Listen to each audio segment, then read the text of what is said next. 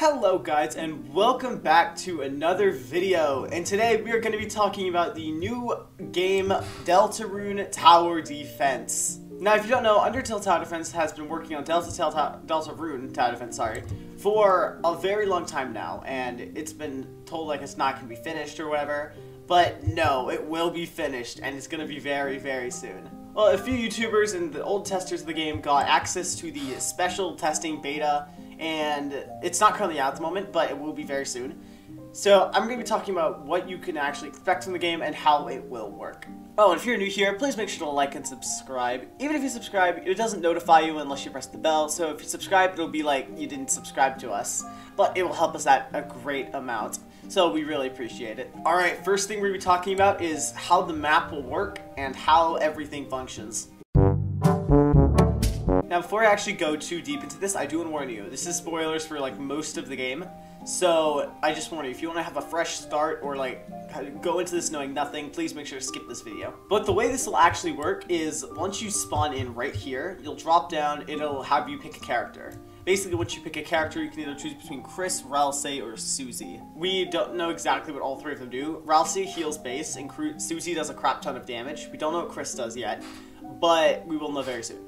Now, you walk over here, all the way down here, into this white little orb, and once you do, you get teleported right into this room. Now, this is spoilers for Deltarune itself, but after you get to this room, at the end of Deltarune, it teleports you here, and it's all basically like, this is the Dark World. All these paths and everything, this is the entire Dark World. But basically, once you go here, you go to this little teleporter, and it says Field. You press E, it teleports you there, and normally when you start the game, you'll just have field entrance. And if the more, like, say, checkpoints you get, it'll unlock more and more and more until the entire game. Now, this works completely different than Undertale Tower Defense because you can actually save your checkpoints, and you have to do it through normal spots. Like, you can't just get carried. You have to do it each. And basically, yeah, you just have to keep going through each one. You get save points. There will be shops soonish, I'm fairly sure, but we'll get into shops later. Keep in mind, there's still a lot of stuff that has not been revealed yet, but there will be revealed very soon once the developer updates more and reveals more. Now, gold works in this game a little bit different than Undertale Tower Defense. Basically, by going to gold, you will actually see this dark dollar icon down here. This is the currency for the entire game, and basically you can use it to buy characters and such. You don't get any gold per kill, or dark dollars, I should say. But you get it per like millisecond or so it goes up really, really quickly when you go into an actual fight. You can also increase this by going to Dark Income. Basically, you press this once you get that much gold, you'll increase your gold income. But I do warn you, at each save point, this will reset. Alright, the next thing I want to talk about are the boards themselves.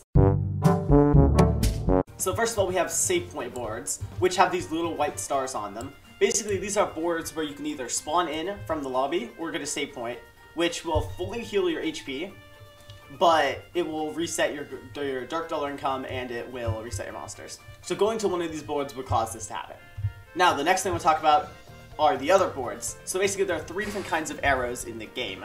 There's a red arrow, which means you have to fight the next board. There's a white arrow, which means it's a safe zone, or you've already beaten the board. And then there's a gold arrow, which means it is a save point. Now, everyone has to be in agreement to go to one of these, so we're going to step on this. And in come a battle. Basically, you want to protect this soul icon right here. And as you can see, our Dark Dollar income is increasing.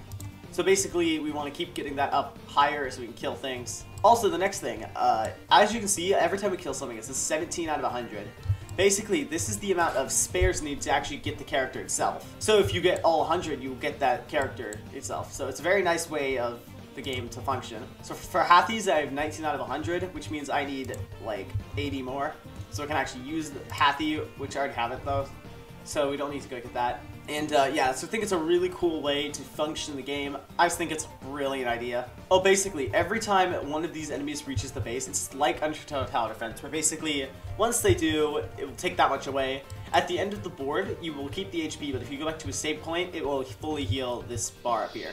Now, in the future, some characters will actually be able to heal your base, like Ralsei, and probably some others. Alright, we've finished the wave. Now we have three options where to go next. We have two fight options, or we have the checkpoint we just came from. Now, we're actually going to head, I think it's this way. We're gonna head this way. No, yeah, it's dead end. We're gonna head down. And this is level 2, basically. We want to keep going until we get to a save point or the next area. Alright, as you can see, we have 2 arrows here, red one and then another red one. And we have white. If we go to white, it means we'll go back and it'll be another safe area. Just because it's the area we just came from. Alright, we just took 4 damage, which means we have lost that 4 damage until we get to a save point or we heal. Oh, we're almost at 100 Hathies, which means we should get Hathie. And it said recruited right there. If you saw that, and yeah, it says recruited and you get Hathie. Alright, we just took out that board. Now we can go back to a safe board, or we can go to a save point. And when we go to a save point, our dark dollar income resets to 1, our gold resets to 1, and we get a full heal. Now we can go to this save star, press return to lobby, and we'll have this spot saved.